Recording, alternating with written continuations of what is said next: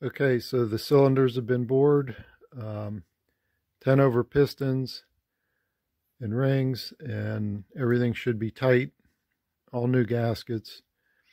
So now the last part of this video, we want to check the bottom end.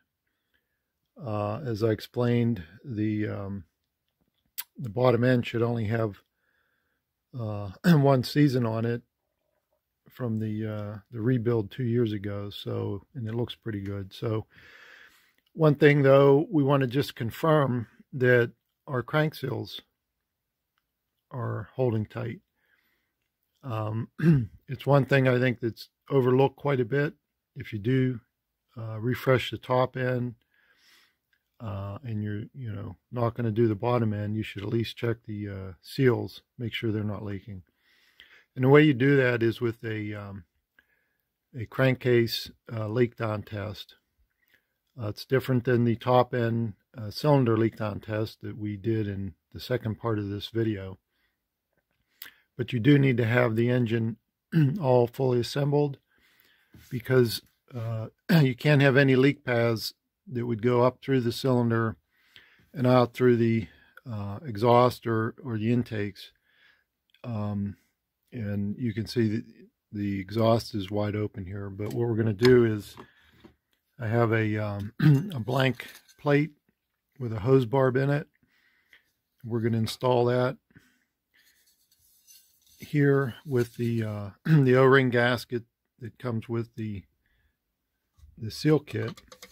So that'll go on there, seal that tight. And then for the intake boots, you can see that there. I have one of those on the other side sealed already with a PVC cap. I found the 1.5 inch PVC cap fits here just perfectly, and you can tighten the clamps and that'll give you a good tight seal. So once we do that, what we'll do is apply air pressure here. You could do it just about anywhere through one of these intake caps, and that'll pressurize obviously the cylinders, but it'll pressurize the crankcases, and you'll watch for the pressure to hold steady.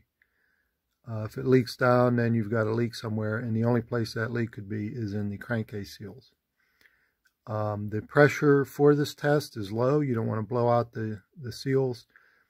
The manual calls for 5 psi.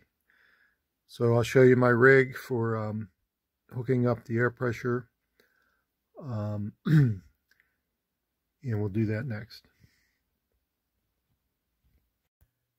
All right, so here I have shop air, and I have the air compressor regulator set at 5 psi. I've got a shut-off valve, and that is teed to a line going into my blank plate, and in the other end of the T I have the gauge. And I had to get a lower reading gauge so I could see 5 psi better.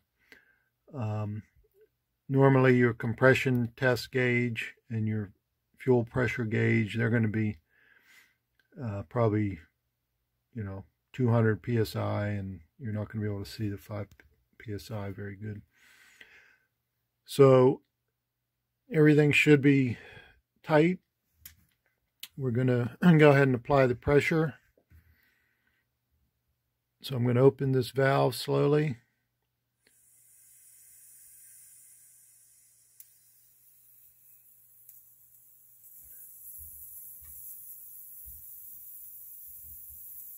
All right, so we've applied 5 psi, and I have closed the valve over here so that I can isolate this system from the supply.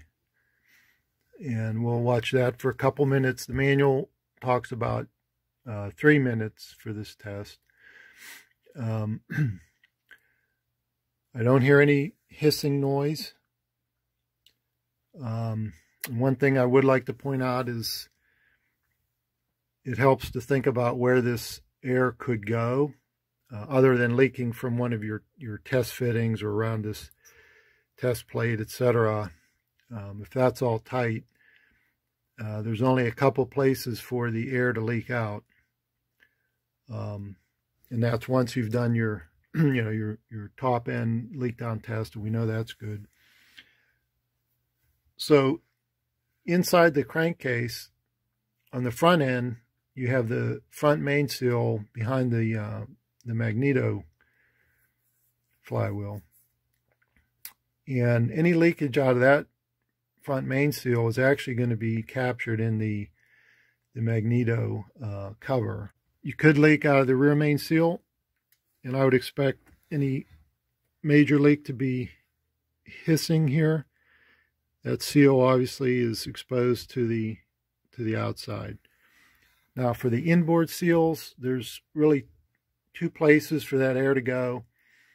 The air would go into the oil-filled cavity for the counterbalance shaft drive gear, and into that whole cavity that the counterbalance is inside of. And that whole cavity is sealed, but there are two places that it's vented. So one is the oil fill plug, which has a small hole for a vent line, and that vent line is routed up beneath the low side of the engine here, and it's one of these hoses, and where that hose goes is right here. It's got a check valve, and it's teed into the exhaust side of the rave solenoid, and any air venting will go to a hose that actually goes into one of the intake boots. So if you're leaking air through there, you could pop those hoses off and you could listen. That hose is actually down here right here. It goes into the throttle body, so it's open to atmosphere if there is any leak. The other area where the counterbalance cavity could be leaking is the bottom drain fitting, oil drain fitting. That's that small fitting on the bottom of the very bottom of the crankcase, and that line is over here. That line runs up and will eventually tie into the top of the oil tank fill, and it's just a return line that returns any oil into the tank. So I think we're looking good. It's been a couple minutes and everything seems to be holding tight. So I think the assumption that our bottom end is good was a good assumption, and I think we have a tight engine. And we're going to eventually do we're going to run it. We're going to do the compression test, make sure our bore job was good, and we're looking for 125 to 130, 135 psi there on a DI. All right, so really we've done everything we could do to prove that our direct fuel injection system is tight and operating properly. Our top end is good, it's tight, it's fresh, and our bottom end is tight. So we should have a really good engine here, and we're going to finish putting it together and we're going to run it for you. All right, we have our test fitting hooked up. Here's our gauge.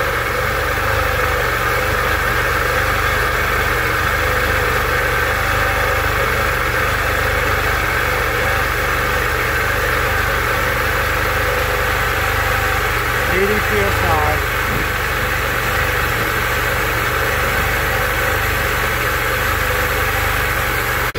Okay, and fuel pressure fluctuating a little bit, but bouncing around about 110, 107 is where we want to be, so that's good.